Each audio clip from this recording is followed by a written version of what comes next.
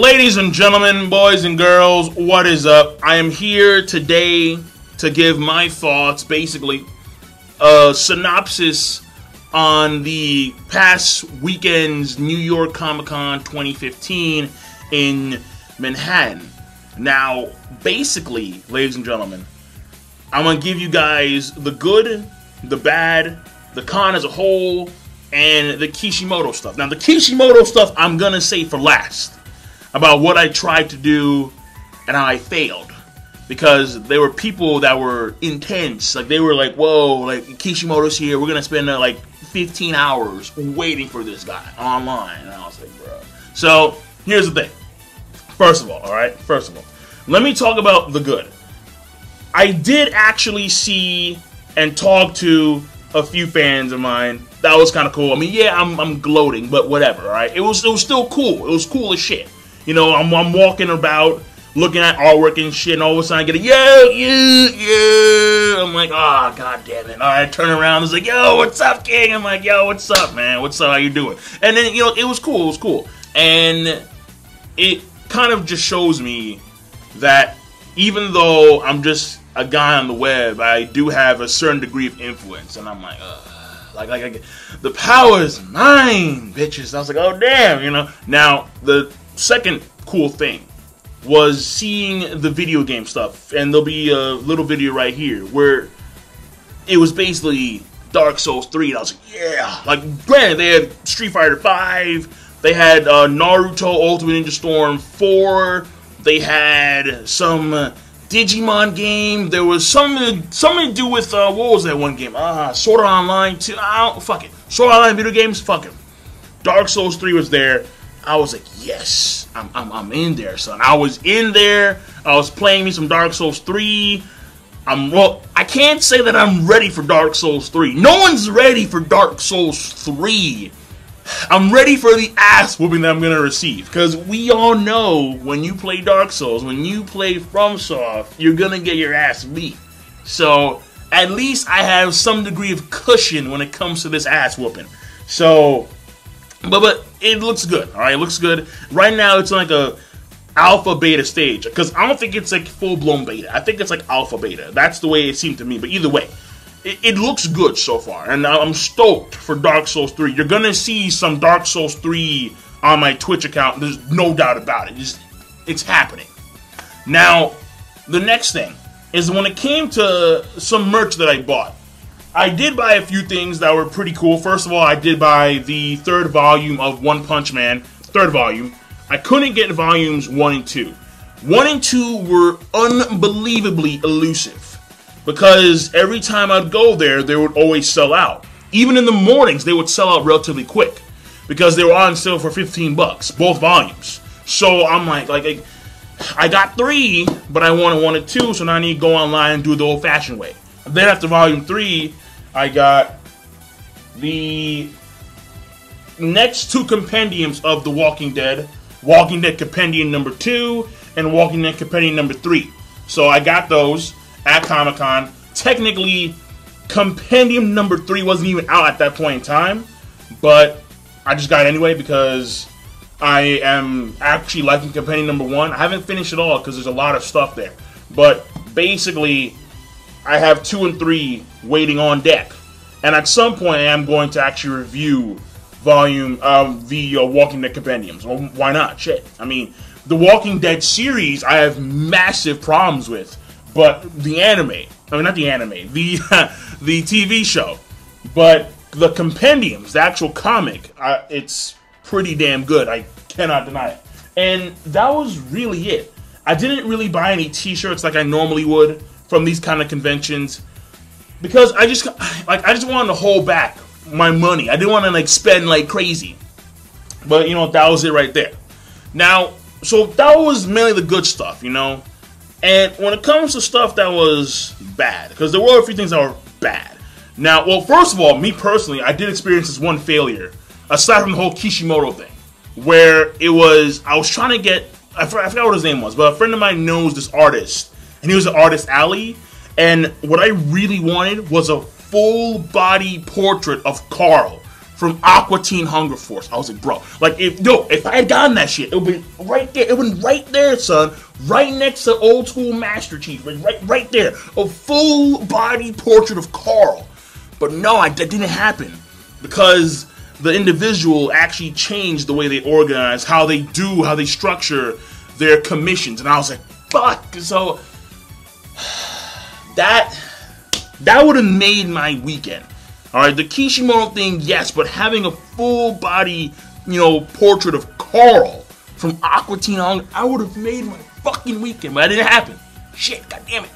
And then it was the whole organization of the con itself, where normally, okay, I can't say normally. Last year, when you were at an event, so let's say that there was an event in room 1A24, and there was an event that was going to take place after that event in the same room, you had to leave because you were there for a previous event and you were online for a previous event. But in this year's Comic-Con, that only applied to the main hall, all right, the main theater, where you needed an actual wristband per event. But when it came to sub-events and certain rooms, like let's say there was something to do with Funimation, Aniplex, Sunrise, if you were there in that room for a previous event, you could sit down and you could wait for the upcoming event if you wanted to see that event as well.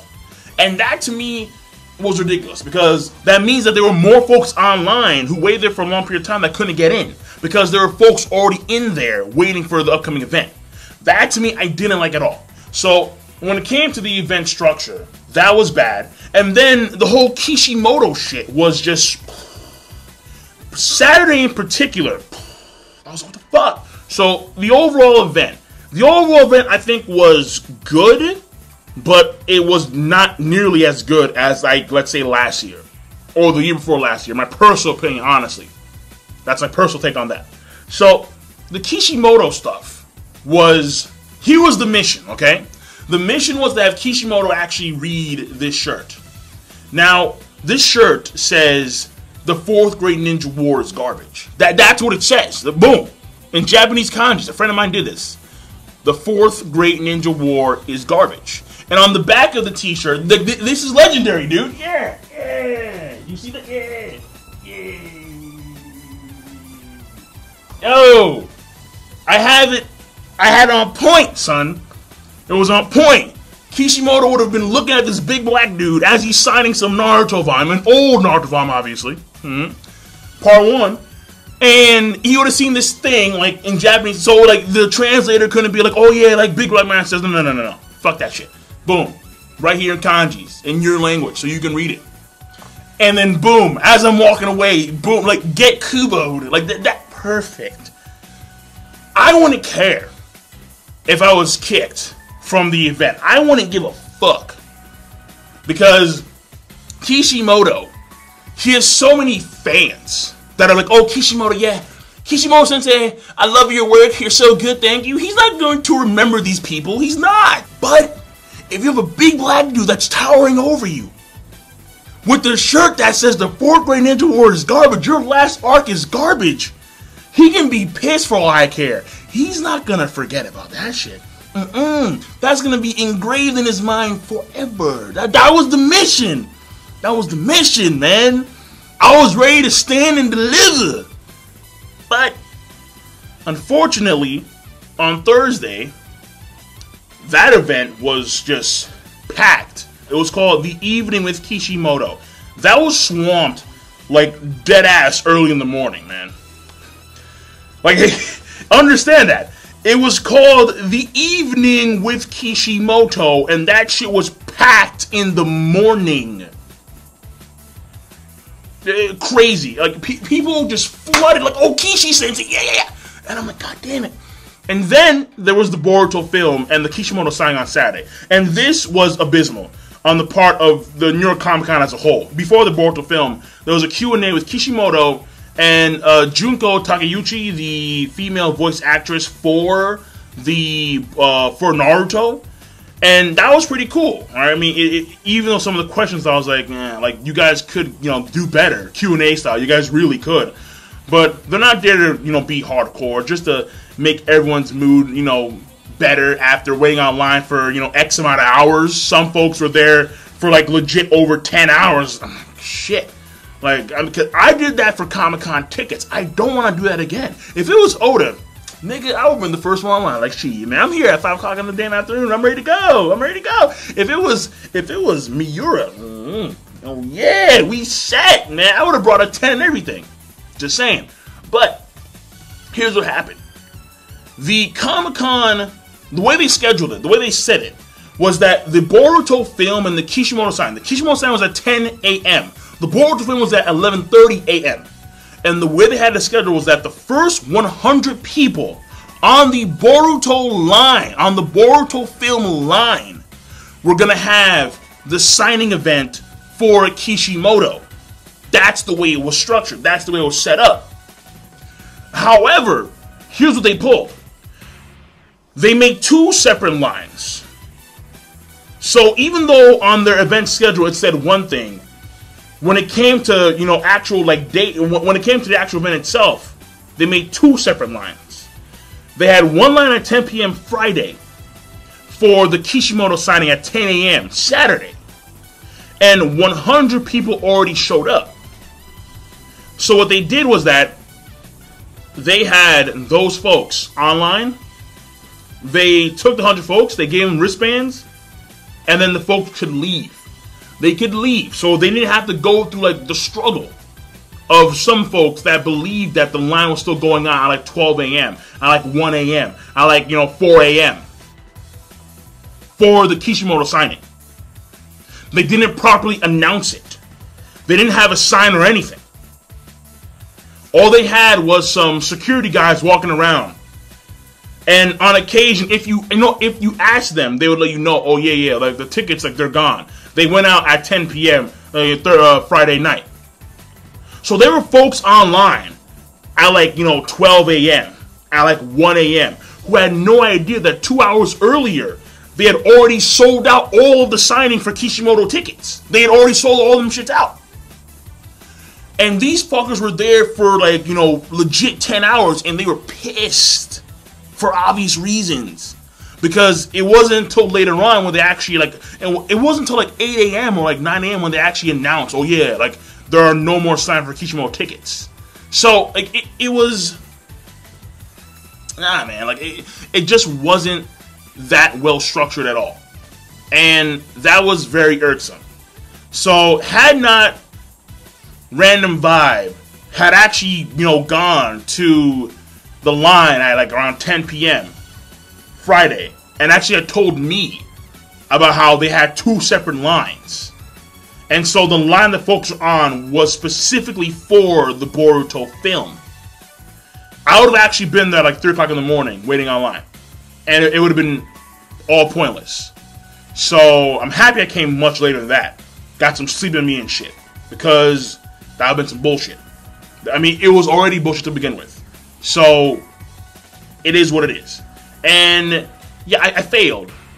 For now. Alright? Understand that I'm still, as long as this shirt still exists, I'm still gonna try. I'm still gonna give it my all.